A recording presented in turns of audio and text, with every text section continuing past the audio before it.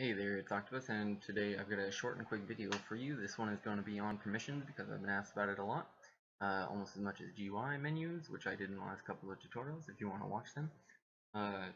This one's actually a lot simpler than it seems. I too waited a long time thinking it was complex, but it's fairly easy.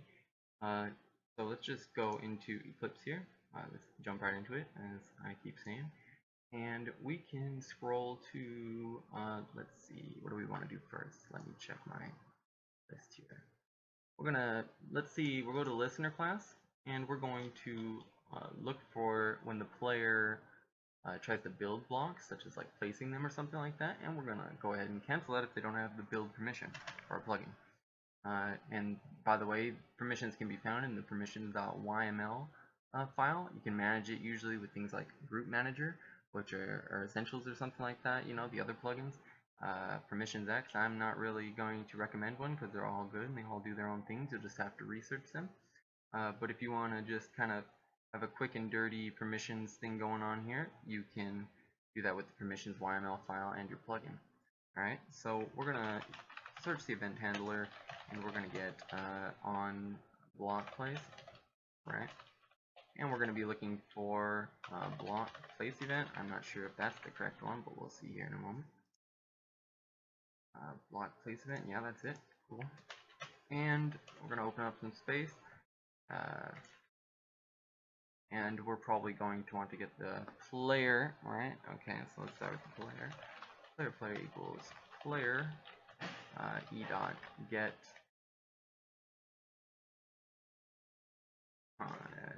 event. Kidding. E dot get player, and then we're going to want to get their permission. So we're going to check here. We're going to do an if-else statement. Maybe, yeah, if-else, that'll be fine. No, we'll just need the if. Alright, so we're going to check one thing only. I'm going to go ahead and copy it. It's that simple. It's just like a little... This is the beef of it right here, guys. We're going to check if the player has the permission, and it's going to be in the format of a string with the dot between. Usually you name it after the plugin, so we're going to say hello world 2. If you have hello world, you'll do hello world. And the perm will be usually the name of it. You can change this up. You can also, like, say if we do build, because that's what we're checking for, we can also have build nether, so you could check whether or not they're in the nether and check for that perm, and it could be a child of build. But we'll just stick to this one level sort of permission here. You could also call it nether build if you want. You wouldn't have to make children nodes like that.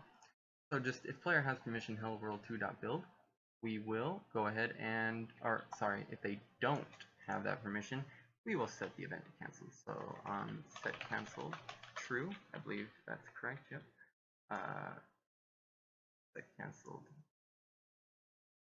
Oh, oops.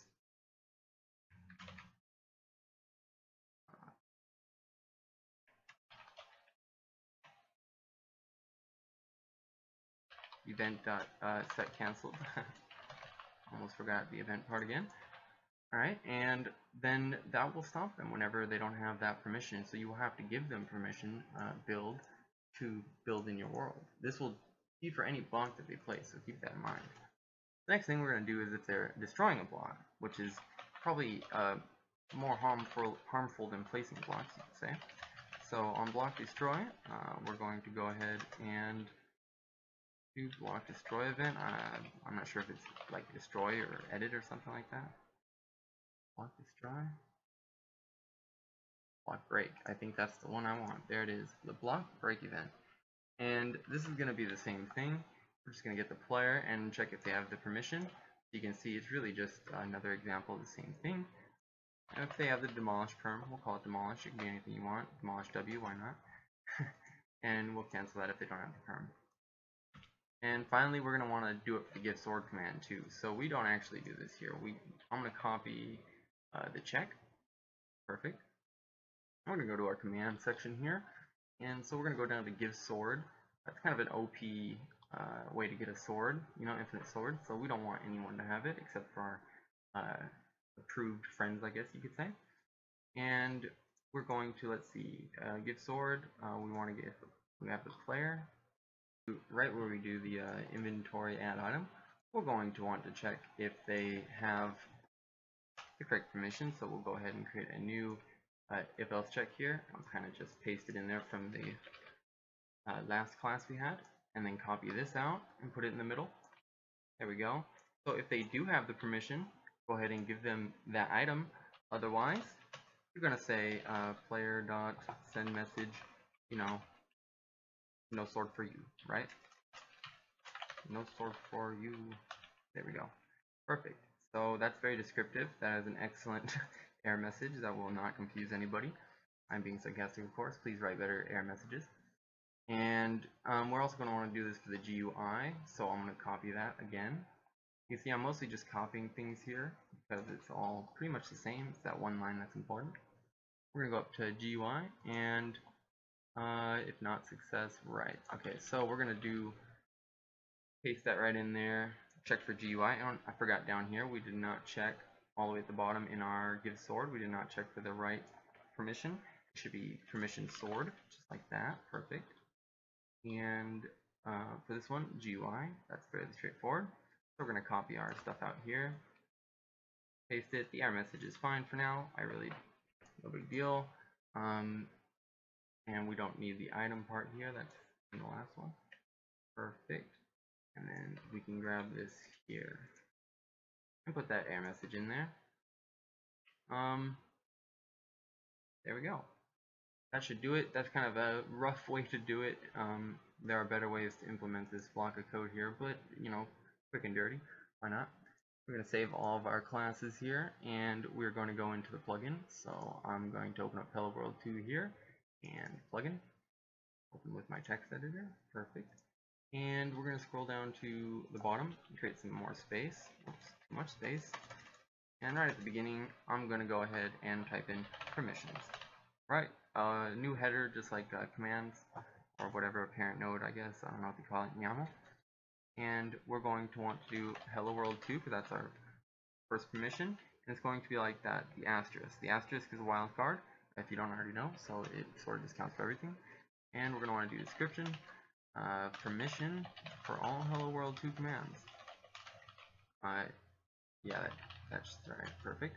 And then we need the children. This is the main one, so we're going to need children for it. I'm not 100% sure if it's necessary, but I'm going to go ahead and let's see how many got 3 spaces. 1, 2, 3. Yeah. Okay, 1, 2, 3. And I don't know if this is necessary, but I do it anyways. So Hello World 2 build is true. Hello World 2 demolish is true. These are all the terms we made, so we're kind of just listing them out here. Sword is true. You can change the true to false if you don't want the default to be like that. I think that's what that section is there. I'm not 100% positive, so don't quote me. You'll have to do your own research. I just always leave it at true and have a command that switches it out, like a config command. Like I said, quick and dirty. Finally, GUI, and we're going to set that to true. And we're going to go back to the same line here, and we're going to type in each individual one. Hello World 2, this is a lot of typing, but you can get through it. There we go, all the way to here. And this is going to have a description as well. If you can't already tell, I'm listing out all of these permissions here as their own nodes of Hello World 2 permissions. You do have to do this part, I'm pretty sure. Permission to build blocks, and so forth. And we can copy them out here. Oops, that's a little bit too much. I'm just going to copy and paste 4 times and edit it that way because I don't want to keep typing it out.